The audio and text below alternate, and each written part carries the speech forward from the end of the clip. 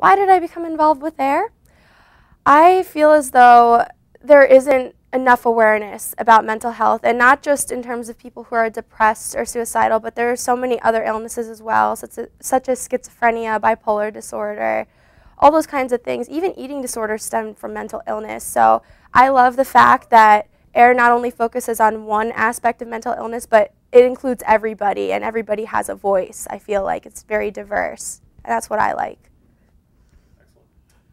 What is the importance of AIR's mission from your perspective? Well, from my perspective, I personally can't say that I've had a mental illness, but somebody in my family, my uncle, he's schizophrenic. So I guess from being very little and growing up and watching him deal with the illness, it's really kind of struck a nerve with me. And I feel like as a result of seeing that and then seeing what you do, your mission is to basically spread awareness and have people talk about it, because a lot of people don't. People, you know, for many years I feel like have felt that, oh, well, so-and-so has a mental illness or so-and-so is crazy, whatever. There'd be like a stereotype or a label in a negative way, but it's not negative at all. I feel like people should be able to feel free to voice how they feel, because it could save lives.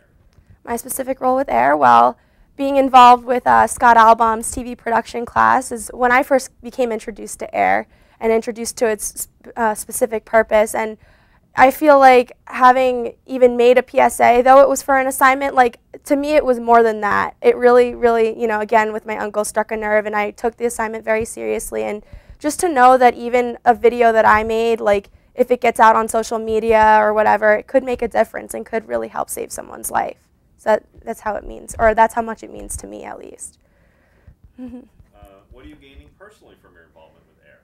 Personally, I'm gaining awareness. I've known of all the different kinds of mental illnesses that have been around, like we've said earlier, you know, depression, even anxiety disorders, which honestly is something that I've had too. I know I said I didn't have one earlier, but like anxiety I feel like counts as one because it takes over the entire body.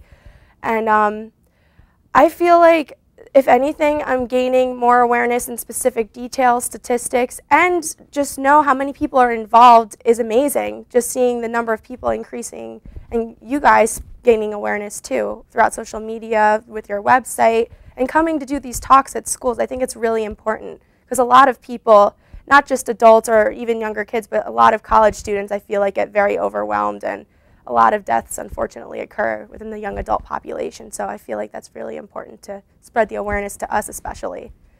I hope to save lives, at least with my PSA, and I hope that to see more people getting involved. I really, really loved having you guys come and talk to us, and I think it's great what you guys do in terms of going to different schools, and I just hope that for me, I could gain the satisfaction of knowing that more and more people are gaining awareness, you know, for this organization to be able to voice their opinion.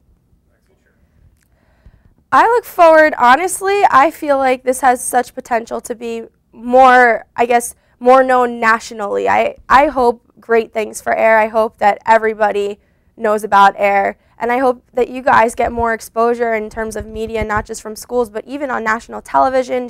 I feel like this is such a great organization and it's so unique. I haven't seen anything like this in terms of trying to help people specifically with mental illness. So I feel like this organization has the potential to go so many places and to help so many people in that regard. I'm Sabrina, I'm joining AIR, and I'm starting the conversation.